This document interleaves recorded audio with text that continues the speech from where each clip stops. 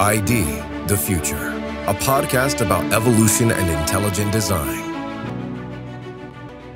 Welcome to ID the Future.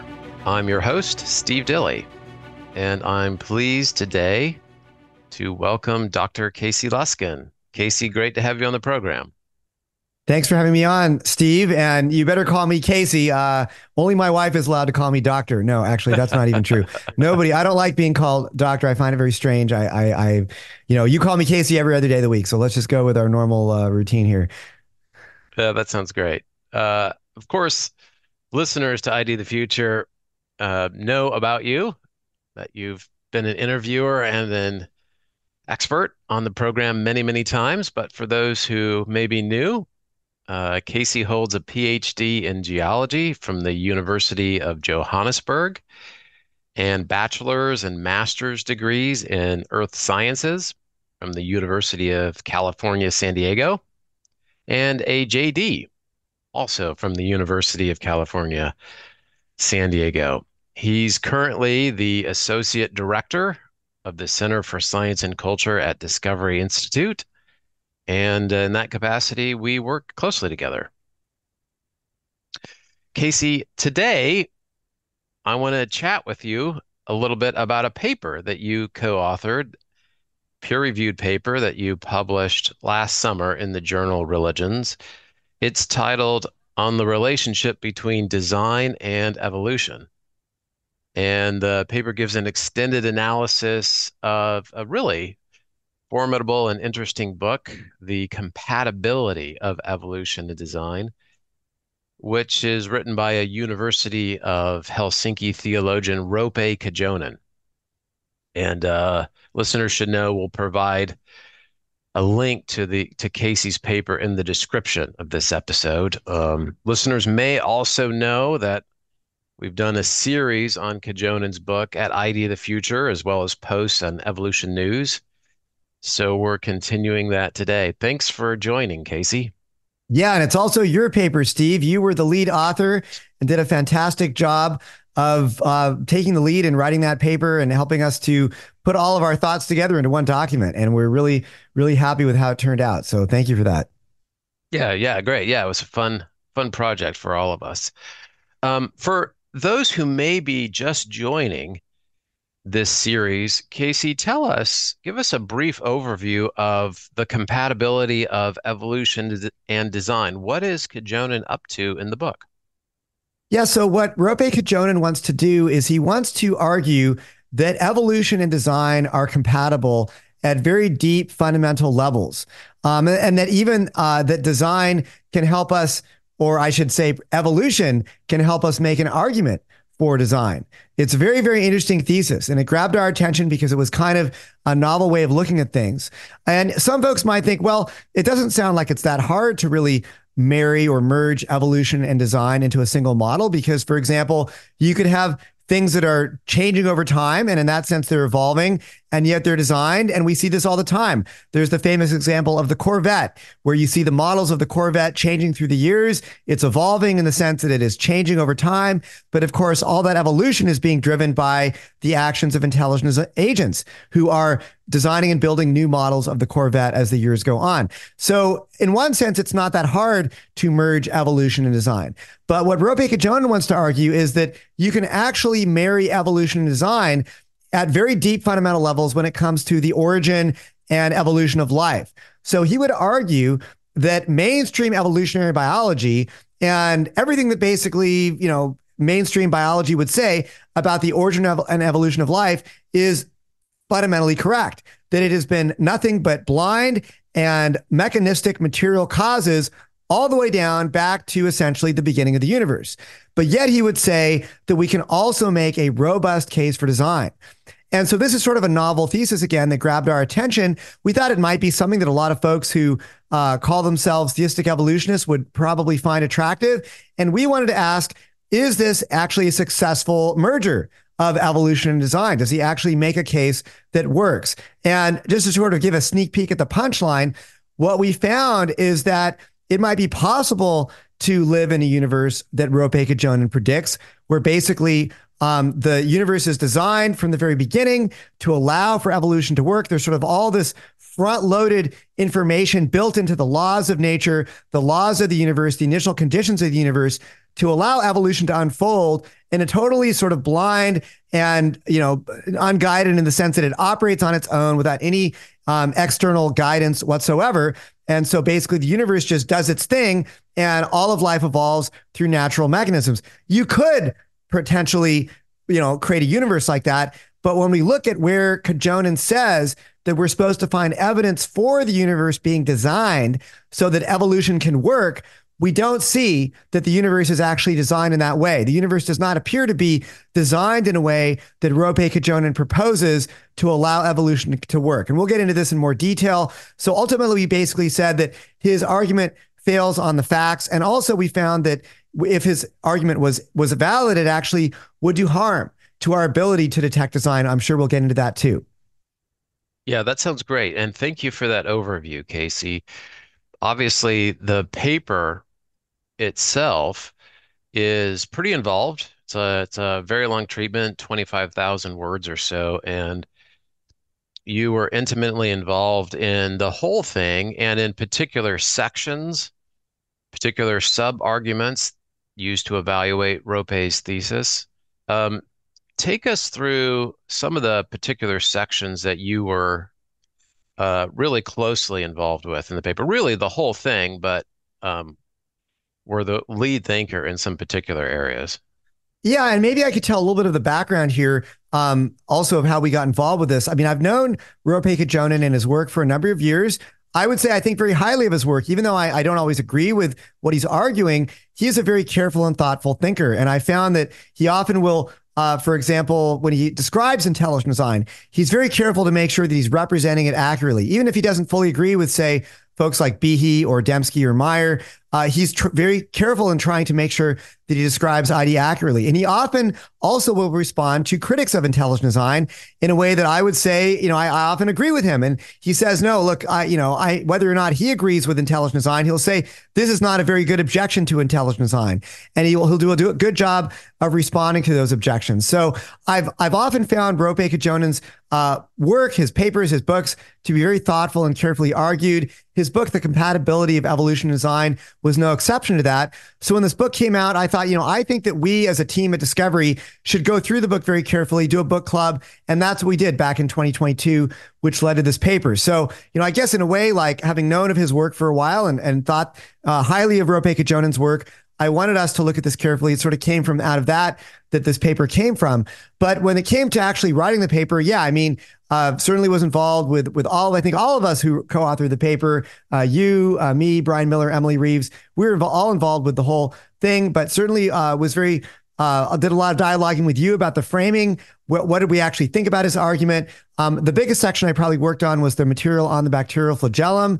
Also helped Brian Miller with the protein evolution section. That was largely his brainchild, but I helped a lot with the writing of that. And then worked with you on a lot of the material on design detection. And in fact, I think that if I contributed one thing to the section on design detection, it was that I really felt like that if his view of design fails, that actually has negative implications for the plausibility of mainstream evolution. And the reason why, and we'll get into this, I'm sure, but what's really interesting about Rope-Kojonen's thesis is he basically says that, look, all other things being equal, a mainstream evolutionary account or a mainstream evolutionary mechanism is not usually going to work very well to build the kind of complexity of life that we see on Earth. And he says that actually for evolution to work, you need fine-tuning. You need design to be built into the laws of nature to sort of give evolution a boost so that, say, one protein sequence can be able to evolve into another protein sequence without getting stuck in some, non-functional stage of a fitness valley, something like that, in a fitness landscape where it can't traverse from one point to another. So he says that the fitness landscapes of protein sequence space have to be fine-tuned to allow for evolution to work in order to basically give evolution that helping hand it needs. But without that helping hand, without that sort of serendipitous fine-tuning that he says we see in our universe, evolution's not going to work. So he sort of acknowledged that evolution is going to have a tough time, all other things being equal. Evolution is going to have a tough time to do the job that it's got to do. But so what we found is that, okay, well, if the fine-tuning that Professor Kojonen says evolution needs in order to work isn't there, then that actually has implications for whether evolution works in our universe. And of course, we argued that we don't see that fine-tuning. But again, I'm sure we'll get into that too. Yeah, that is fascinating. He's essentially said, if I understand his argument correctly, that evolution requires a very specific kind of preconditions, fine-tuning. And part of your work in the paper, Casey, shows that there is no such preconditions or fine-tuning. And that would, of course, have negative implications, accepting Kojonen's very framing of whether or not mainstream evolution would succeed. So yeah, we'll circle back to that. That's I think just an excellent insight on your part. One of the sections you mentioned that you really put a lot of time and thought in is a section on the bacterial flagellum. So let's tunnel in on that a little bit. So start us off just in a basic way. First, what is the bacterial flagellum? Yes, so the bacterial flagellum is a very famous molecular machine which exists in many prokaryotic organisms to help them to essentially swim through a liquid medium to be able to find food. And it kind of looks like an outboard motor. It's this whip-like appendage that spins around, propelling it through, again, some kind of a water-based medium to be able to find food. And the flagellum, of course, has become an icon of intelligent design, sort of the paradigm of irreducible complexity, the idea coined by Michael Behe that there are many features of biology which require a certain core number of parts in order for them to function. And if any of those parts are missing or don't work right, then that system is not going to be able to function. So essentially, he calls them irreducibly complex because you cannot reduce their complexity without them ceasing to function. And the argument has been made that the bacterial flagellum is irreducibly complex. And of course, some folks will say, well, there is no one single bacterial flagellum. There's many different variations of flagella out there in biology. And there is some truth to that. There are, great variety within the world of prokaryotes of different flagella. But actually, there was a paper a number of years ago in Nature Reviews Microbiology, which found that all flagella have a certain sort of core set of parts that seem to be indispensable, and also that they have certain core subsystems which seem to always be there. You've got to have the motor, you've got to have the anchor, you've got to have the chemotaxis system, you've got to have the appendage that spins around. So even if different bacteria, different types of prokaryotes have slightly different variants on their flagella, there is sort of a core set of parts that have to be there for the flagellum to work. And you do find those parts pretty universally around different flagella. So, I mean, in general, it sounds like the bacterial flagellum counts as evidence for design. And of course, Kojonen is championing a model of designed evolution, you could say, in which he accepts full-blown mainstream evolution. And if that's the case, why has he discussed the flagellum? It would seem like it may pose a problem, at least initially, for his theory. Why discuss it at all? Why is it in the book? Yeah, so the standard rejoinder to Michael Behe's arguments for irreducible complexity is that maybe the flagellum, didn't start off as a molecular machine that helps bacteria swim through, or maybe the parts of the flagellum did not start off as being part of a molecular machine that helps bacteria to swim and find food. Maybe they started off having other functions in biological systems, and they were co-opted, or there was a process of what's called exaptation, where basically parts are borrowed, tweaked, changed, and retooled to perform entirely new functions in different systems. And so all the parts of the flagellum, according to the way many evolutionists will try to explain the origin of the flagellum, initially they were doing other things in other systems. They were borrowed, co-opted, and then they were retooled to be able to suddenly perform some new function in the flagellum. And so this kind of a model fundamentally depends on the ability of proteins to be radically retooled and reshaped to do totally new kinds of functions. And in our protein section of this paper, we saw that with Kojonen, he actually tackles the evolution of proteins. And he talks about some of the research of idea theorists like Douglas Axe, who have found that functional protein sequences are actually very, very rare. And he argues, well, actually, that's not a problem for evolution, because even if protein sequences are rare, you might be able to have fine tuning of protein sequence space.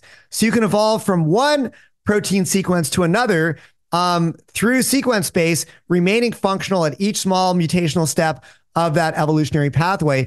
And it's because the essentially the fitness landscapes and protein sequence space is finely tuned to allow for these very narrow bridges through sequence space that allow you to remain functional from one protein sequence that's functional to another. So this essentially shows that the fitness landscapes of protein sequence space have been set up by God, have been fine-tuned, he argues, by God to allow for new types of proteins to evolve.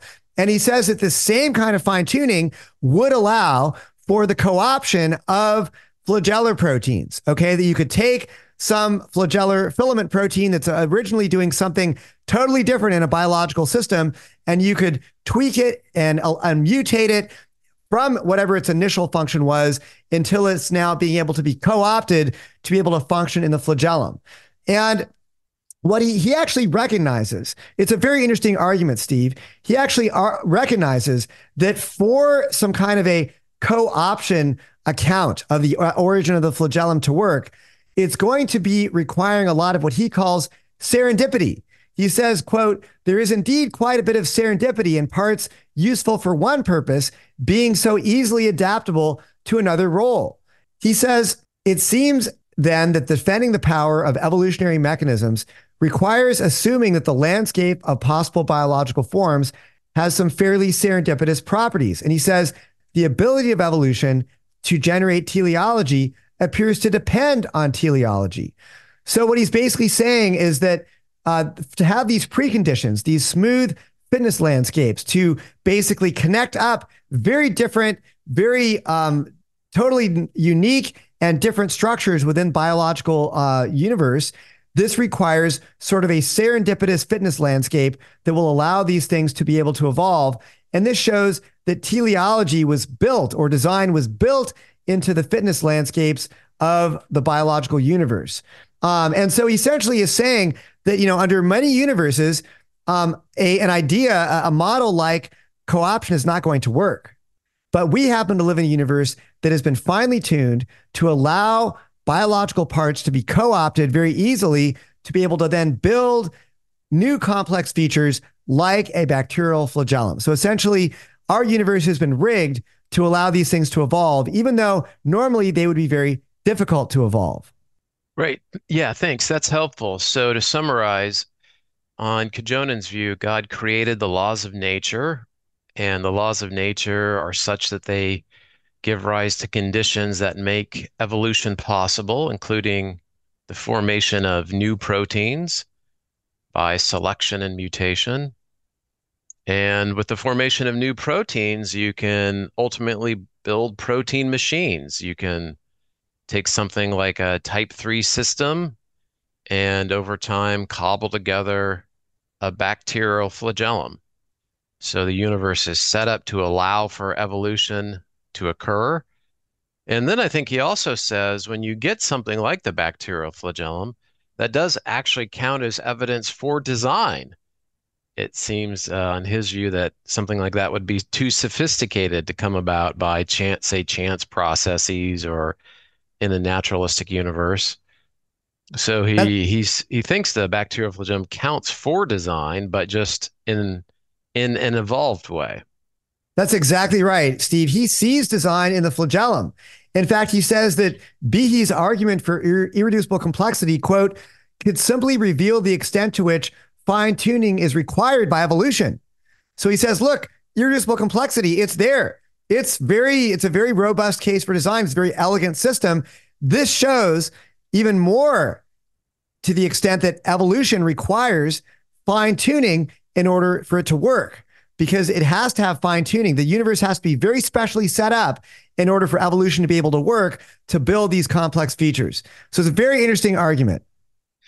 So this is interesting then, because so much of his case for design here hinges on fine tuning in a very particular way so that you get proteins evolving to others, so that you get the emergence of protein machines.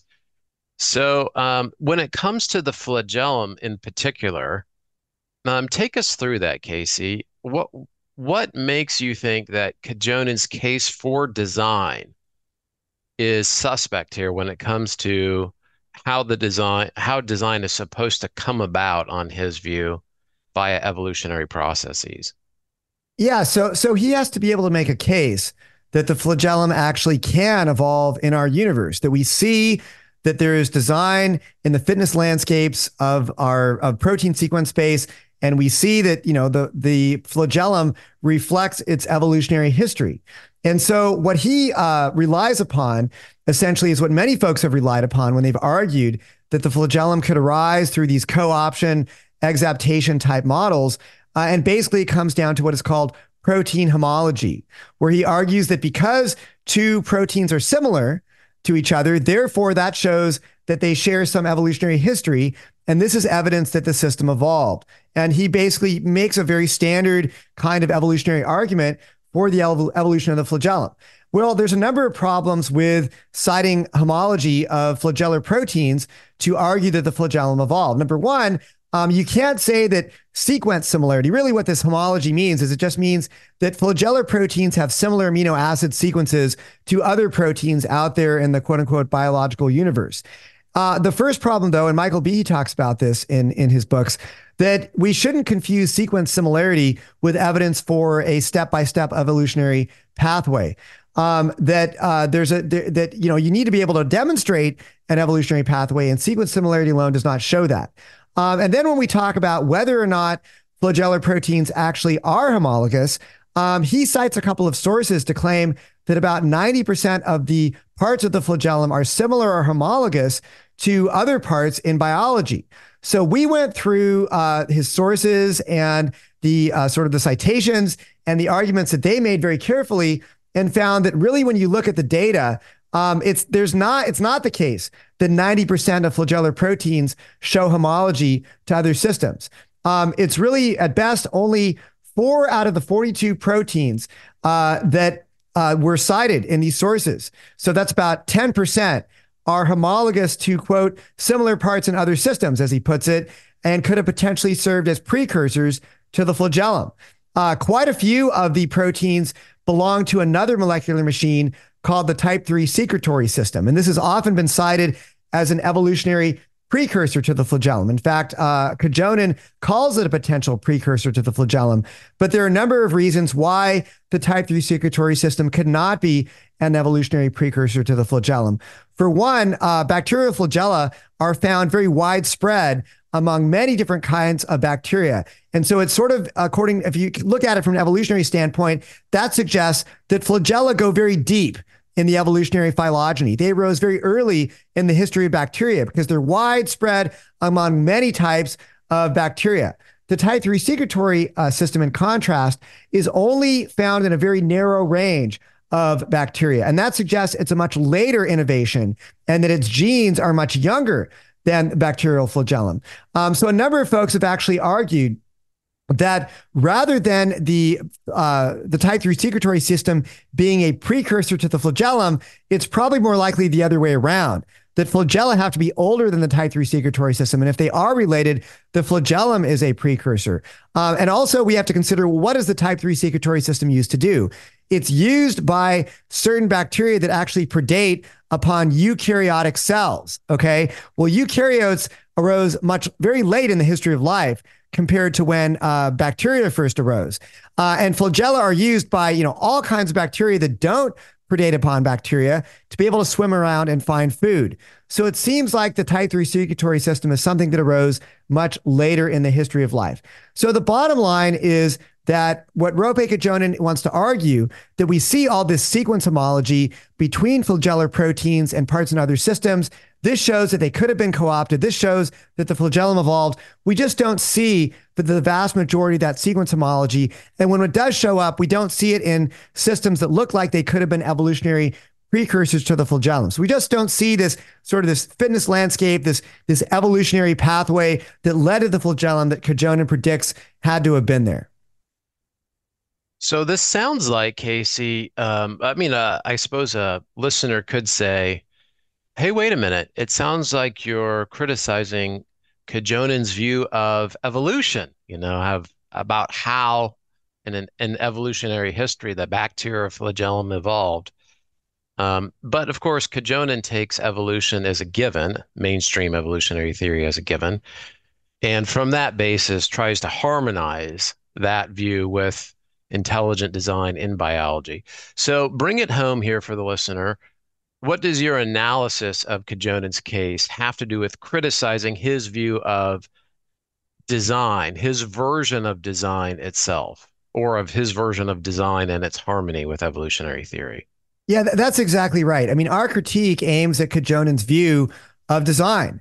He thinks that the laws of nature and fitness landscapes and so on, that they're fine-tuned to allow for random mutation and blind selection to evolve proteins and molecular machines that are made out of these proteins. And that's why he talks about the bacterial flagellum. But we argue in the paper and we show in the paper that we don't see this design, this fine tuning of the laws of nature to allow for these proteins and molecular machines to be able to evolve. And really the meat of this argument goes back to the section on protein evolution in the paper, where we say that we do not see that fitness landscapes of sequence space are finely tuned to allow for one protein sequence to be able to evolve into a very different kind of protein. And that then extends into his arguments for the flagellum. We don't see that proteins are co-optable because we don't see that proteins are easy to evolve. So when we see, careful analysis of these fitness landscapes, the proteins and these molecular machines that are made of proteins, they show that the kind of design that Professor Kojonen has in mind for our universe simply doesn't exist. And the empirical data basically run counter to his conception of design. And so we would argue that if his conception of design fails, if it's not what we find in the real world, in the universe we live in, then his attempt to put design and evolution together likewise has problems. So that's why we get into this. But, we also had to address along the way some of his specific claims that the flagellum, 90% of its proteins show homology. He's making those claims. It's part of his case that the universe is designed to make evolution work. And we had to look at those very carefully to show that it didn't work. Yeah. So in one sense, you're just correcting errors, biological errors about a certain percentage of homologous parts and so on. And in another sense, you're taking his particular conception of design seriously on its own terms and asking, are there these fine-tuned preconditions? Do proteins come about in the way that he says they do? Are fitness landscapes smooth, which would all be crucial to his conception of how a design like the bacterial flagellum came about? Okay, that's helpful. So that is really aimed at his understanding of design itself, sort of stepping back a little bit. As you mentioned, the bacterial flagellum has been around for a long time. Michael Behe made it famous. Does Behe's, big picture intelligent design now, does Behe's classic argument for the bacterial flagellum still hold up? Is it still good evidence of design obviously in a different way than Kojonen has in mind? We would argue definitely yes. I have yet to see a stepwise evolutionary account of the bacterial flagellum. Instead, you see these very vague appeals to co-option. And what is the evidence for co-option? Well, it almost essentially always comes down to sequence similarity, protein homology between flagellar proteins and other proteins that are out there. And I'm sorry, but that does not make for a stepwise evolutionary pathway. And even the sequence homology that we see is often quite suspect when you look at it closely. It really does not hold up on closer scrutiny to give you any clues about how the flagellum might have evolved. So yes, I do think Behe's arguments still hold up. One final question. As you mentioned earlier on this episode, Kojonen argues that evolution, even mainstream evolution on its own, is impotent. On its own, it can't produce biological complexity. It can't produce flora and fauna, and that it needs design. It needs designed preconditions, smooth fitness landscapes, and so on. And you've argued in the case of the bacterioflagellum, in the case of proteins, that there are no design preconditions in the way that Kojonen specifies. What does this imply for his model? What does this imply for mainstream evolutionary theory? I think you had a really profound insight there. Take us through it. Well, thanks, Steve. I don't think I have profound insights very often, so it's good to hear that I had one here. I think what was going on as we read through Rope Kojonen's book, The Compatibility of Evolution and Design, is we would see these comments where he would essentially say, look, evolution is going to require a lot of serendipity or fine tuning in order for it to work. So essentially what he was acknowledging is that all other things being equal, an unguided evolutionary mechanism, random mutation, natural selection, et cetera, is going to struggle to produce a lot of the complexity that we see in life. And so that's why he argues that our universe needs design. It needs this fine tuning in order for evolution to be able to work and get the job done to build the complexity of life. But the implication of that is that, all other things being equal, evolution is actually not a very good mechanism. Without design, without this helping hand from the design that comes in the form of the fine tuning of the universe and the laws of nature, without that helping hand, evolution's not going to work. And so there's sort of this implicit part of his argument that evolution is going to struggle to produce the complexity of life. So if this design that he proposes has to be there to help evolution to work, if that design isn't there, then that has huge implications for the validity of evolutionary theory in our universe. And we would argue that actually we don't see evidence for that fine tuning, and that therefore has really profound implications for the overall, efficacy of evolution to produce the complexity of life. If this helping hand isn't there, then evolution is in trouble. And that's sort of the way that we left it at the end of our paper. We're not trying to critique evolution generally, but he sort of put evolution on the chopping block here by saying it needs this design in order to work. But then when we find that design that he's looking for isn't there, that actually means that evolution isn't going to work. And some other kind of design, not evolutionary design, maybe some other form of design is needed to explain what we see. Thank you, Casey. That is really well put. Thank you for being on the program. Great to chat with you. For our listeners, please note that this is just one episode in our ongoing examination of Kojonen's book, The Compatibility of Evolution and Design. And do note that we also have an ongoing series on the same topic at Evolution News, and that Casey's co-authored paper, a link to it, will be in the description of this episode. Once again, I'm Steve Dilley with ID The Future, and thanks for listening. Visit us at idthefuture.com and intelligentdesign.org. This program is copyright Discovery Institute and recorded by its Center for Science and Culture.